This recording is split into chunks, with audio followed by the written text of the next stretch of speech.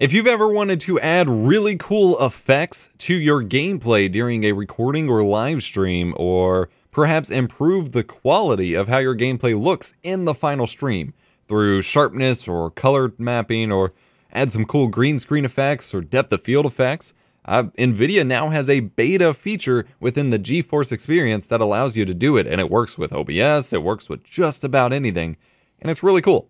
We're going to be checking it out right after this. TubeBuddy is the best tool you can get to manage your YouTube channel. You can update videos in bulk, optimize your SEO, syndicate to social media, back up your metadata, and more, all with a simple browser extension. Head to EposVox.com/TubeBuddy to learn more and download it for free.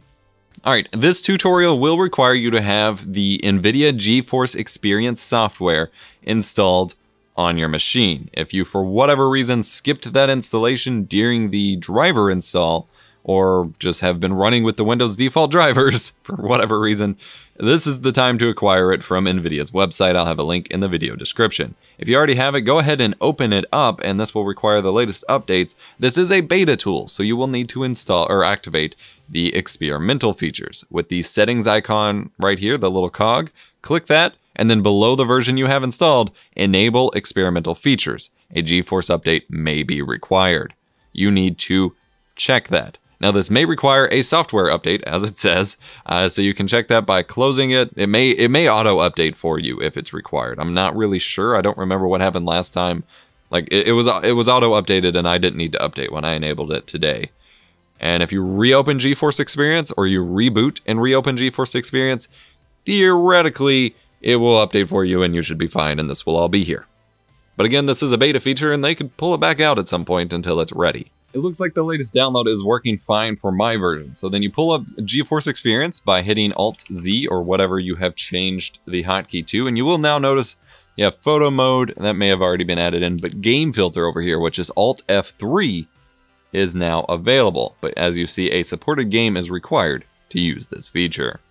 Okay, once you are in your game, and I honestly don't, I will try to find it to link it in the video description, but I don't have a list of supported games. But Black Ops 4 seems to work. You have 3 layers, or 3 presets of styles, rather. So here you can choose style 1, add a filter, you can make it black and white, you can choose depth of field, green screen stuff. What happens if we choose depth of field here? Depth of field can interact with UI elements, as you can see, and think that the UI is either close or further away from the screen and cause some weird stuff. So I am not going to want that one. You can see the controls over here on the left. You can move the order of effects or remove them with the trash can icon. I don't want black and white.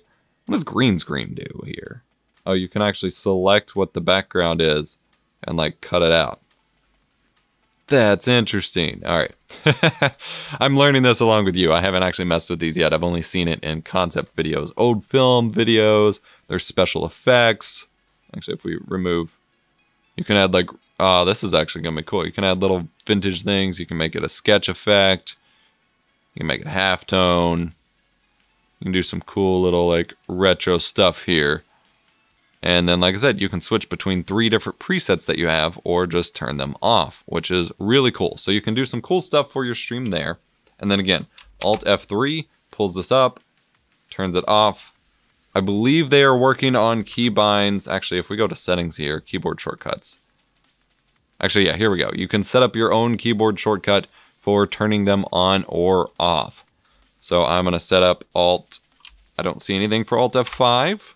Already in use. Okay. Oh yeah, I'm just gonna delete that. There we go. Alt F5. So you can set up keyboard shortcuts for either toggling the filters on or off, or switching between your presets. So then you can turn them on or off at will, which is kind of cool because you may not always want it. But where the benefit comes in for game streaming isn't necessarily all the crazy special effects, but a few specific ones. For example, I'm sorry, I just really want to show some of these off because they're just really goofy and ridiculous. There you can have only kind of the center of your field of view in focus, which might help for attention of your viewers, or if you actually want to blur out the top and bottom of your screen. There's some games where UI elements you don't want to show the top and bottom. There is a vignette, similar thing, just kind of darken the corners to make it seem like, or, you know, to keep your viewers focus in the middle. You can adjust intensity, make it super dramatic or not. There's also letterboxing. There it is. And you can actually change the ratio of the letterboxing. Again, you can cut out and black out information or make it fit certain, you know, make it fit how you want your stream to be super dramatic. If you add that up with special effects and get them all super dramatic, you can make something like a preset for when things get super intense. Or you can simply just like start sharpening things. So there's details. So you can add HDR toning, bloom elements, and sharpening percentage to your feed, which will help with how it looks in the final encode, because your videos, or, you know, your gameplay does lose a little bit of sharpness when you encode it for a live stream. You will want to play around with these to get the best possible settings, because this may not be what you want. But you can really tweak these to make your stream look a little bit better, and then have one that's like super clean and sharp feed, and then another one that's like dramatic moment, and another one that's just like something cool or totally blurred out for when you're AFK or something. There's a lot you could do here, and this does translate to the OBS game capture or whatever game capture thing in most cases, because it interacts directly with your game, which is why it requires specific game hooks and unfortunately won't work with everything.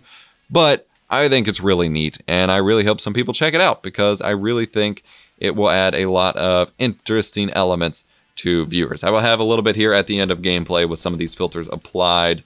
I know, you know, just as a concept, it might seem really weird. I did want to add that the performance trade-off for these kinds of filters can be fairly significant depending on which graphics card architecture you are on.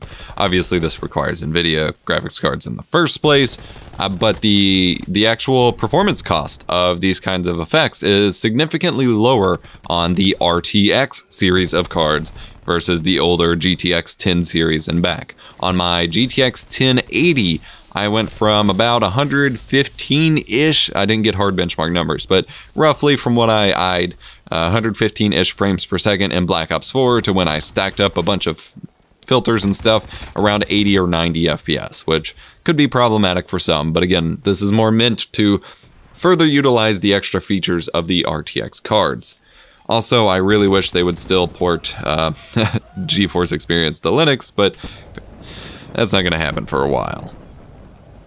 I would also love for them to develop this to a point where you could add this as a filter that only goes to like game capture, or somehow develop a plugin for OBS Studio and Streamlabs OBS that adds this as a filter set while still utilizing the same GPU acceleration that happens in GeForce Experience, because as is, whatever you add to it, you have to deal with while you play the game, which can be very undesirable, especially if you're obfuscating on-screen elements.